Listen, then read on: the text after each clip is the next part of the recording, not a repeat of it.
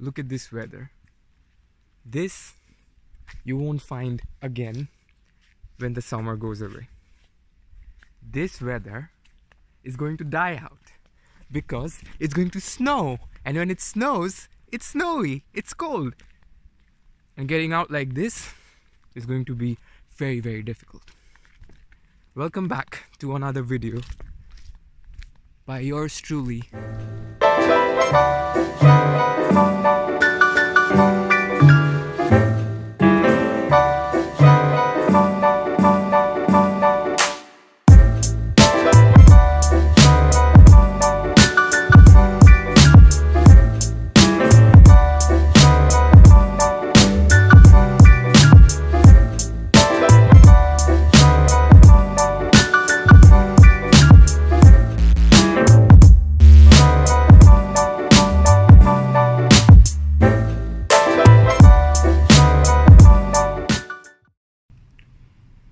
Welcome back to Living Colors of Life.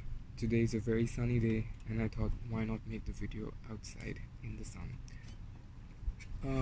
Basically speaking, today's video will target the audience who want to know the things they should do after arriving in Sweden. I have laid out some of the most important things that you must do, and all of the things that I will be talking to you about are already mentioned in the PDF in great detail, so don't forget to look into the description section because that's where the PDF is.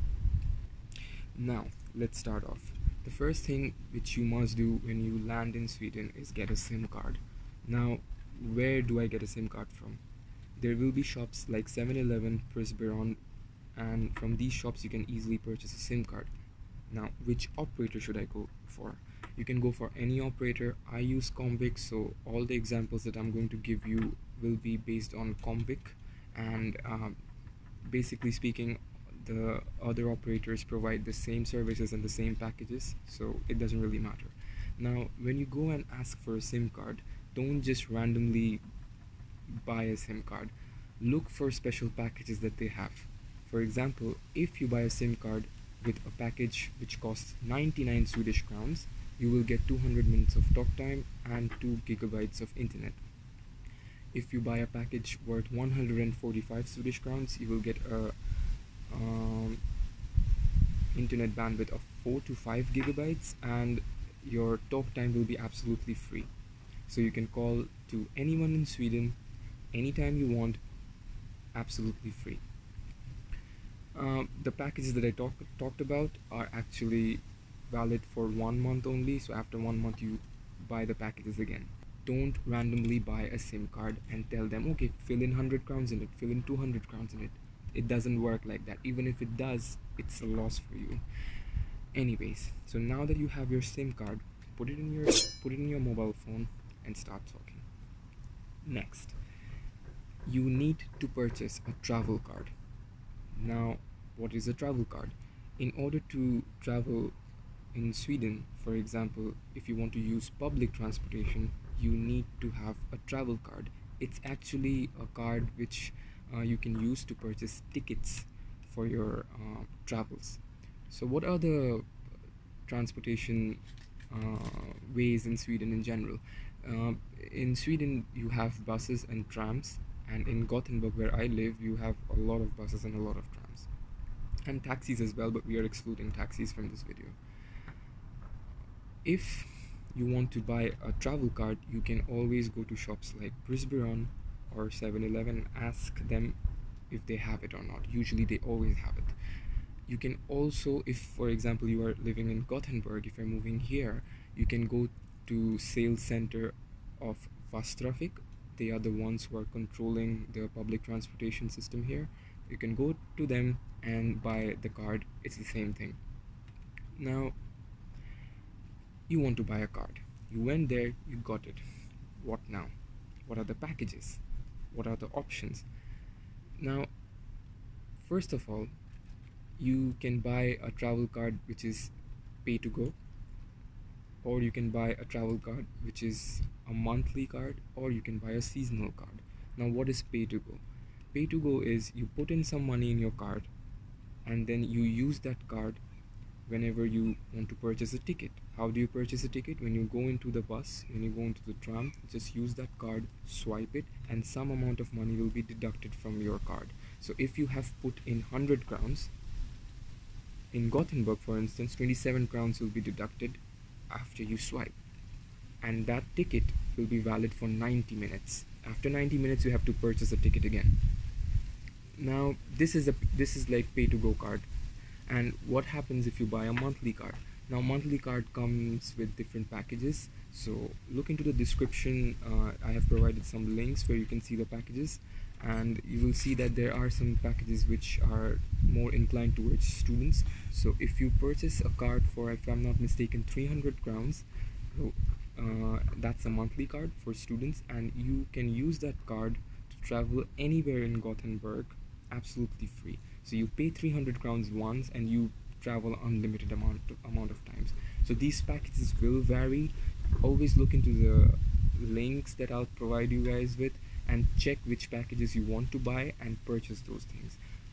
The travel card is very important because without the travel card it would be impossible to travel using trams and buses, and usually if you travel without a ticket you get fined if you are charged in doing so. So be very careful, always abide by the rules and abide by the laws. Now that you have a SIM card and a travel card, what next? This is the most important thing that you will ever do after coming to Sweden. Well, you might have other things as well, but this takes the cake. You need to apply for your personal number. But what is a personal number? The personal number is a unique identifier which will uniquely identify you as a person amongst the population in Sweden. So for example, the amount of tax that you have paid and other important information will be attached with your personal number. So it's like identifying you as a person, and it's very, very important. You need a personal number for almost everything in Sweden. If you want to apply for a job, you must have a personal number. If you want to buy a mobile phone with a subscription from say Tre or Tele2 or something like that, you need to have a personal number.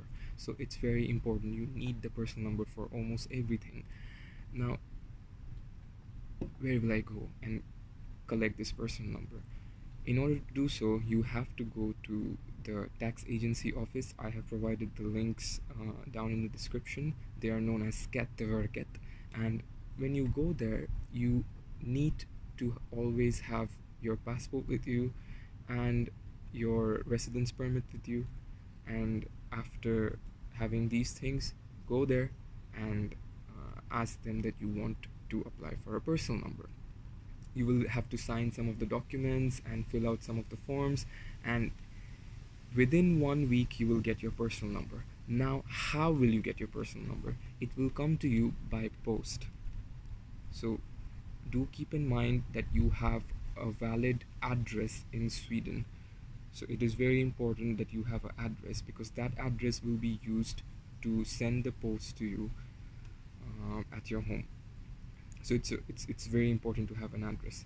So usually it takes 1 week for the personal number to arrive, but it may take a little longer.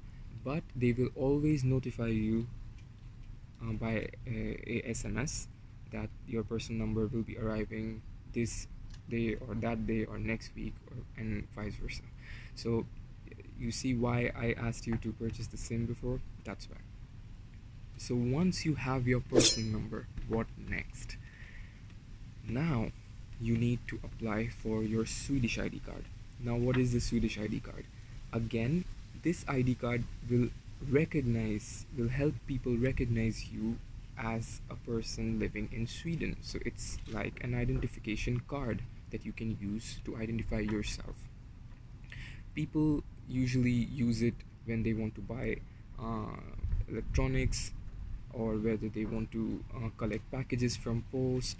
So there are many options where you can actually use a Swedish ID card. You need a Swedish ID card when you are applying for jobs, and in general you need it for almost everything. Another good example would be that when you go to open a bank account, they will always ask you for your Swedish ID card. Now you may ask me, then what's the use of the personal number? Well, the personal number has its own use, but the Swedish ID card and the personal number, they are kind of attached attached, and you can use your personal number to open a bank account, but at the end of the day you won't get all the privileges that the bank may have for a customer.